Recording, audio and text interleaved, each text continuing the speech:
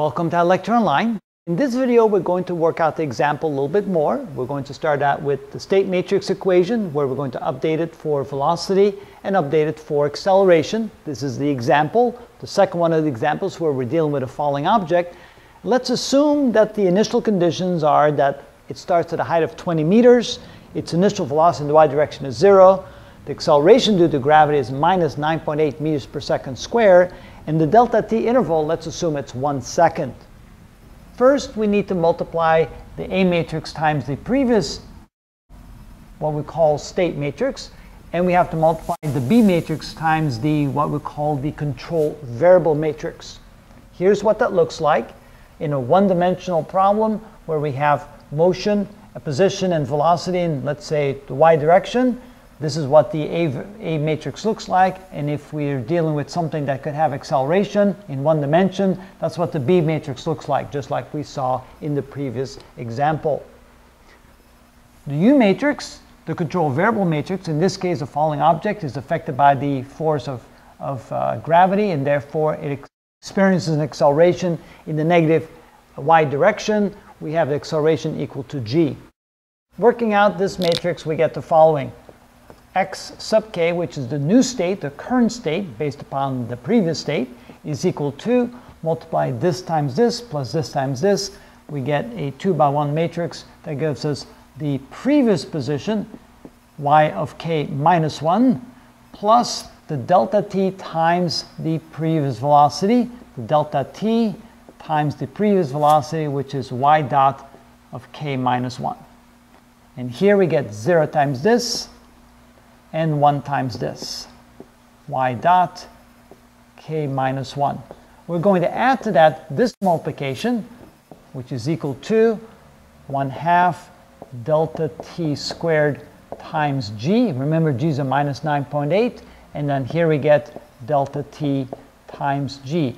So you can see that the position is affected by the acceleration due to gravity, and the velocity will also change due to the acceleration due to gravity. We're going to call the noise factor here, the noise in the process, we're going to call that 0 for now to make things a little bit easier. Adding these together, now we have the new matrix, the new state matrix, equal to the previous position in the y direction, plus the change caused by the velocity, delta t times the velocity in the y direction that was there previously, plus 1/2 times delta t squared times g. So the position will also be affected by the acceleration. And then the velocity, 0, that was the initial velocity at time equals 0, plus the velocity at the previous moment, a second ago. We add to that the change in velocity due to the acceleration, plus delta t times g. Remember again that g is a negative 9.8. Now let's plug in some numbers to see what this actually looks like. We should be able to find the new position and the new velocity of the state of the object that we're tracking, in this case a falling object. X sub k is equal to, that means now 1 second later, because delta t is equal to 1 second, so 1 second later, what is the new position and the new velocity of the falling object? We have the previous position, which is equal to 20. It started at a height of 20. We add to that the amount of time that has elapsed, 1 second, times the velocity on the previous state, which is 0, plus 1/2 times the delta t squared. Delta t is 1 squared, times the acceleration of gravity, minus 9.8. This added together will give us the new position 1 second later. Here, on the second row, we get 0 plus the velocity in the y direction in the previous instant, a second ago, which is 0, plus delta t times g. Now, delta t is 1 second, and g is minus 9.8. This will give us the new velocity 1 second later. This then becomes 20 minus 4.9, 15.1, that's the new position, and minus 9.8 is the new velocity. Remember that the state matrix represents position and velocity. Let me write it up here because I don't think I did that. The position matrix, or I should say the state matrix, was equal to y, and y dot represents the position and the velocity in the y direction. So the top row is the position, the new position 1 second later, and the bottom row is the new velocity 1 second later.